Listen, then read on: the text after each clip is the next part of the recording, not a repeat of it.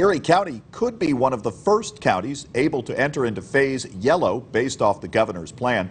Within the work-setting guidelines, businesses must continue telework where feasible, and businesses with in-person operations have to follow business and building safety guidelines.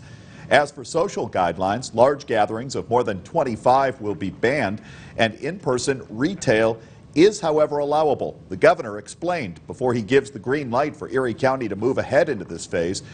His administration will look closely at the amount of people in close proximity.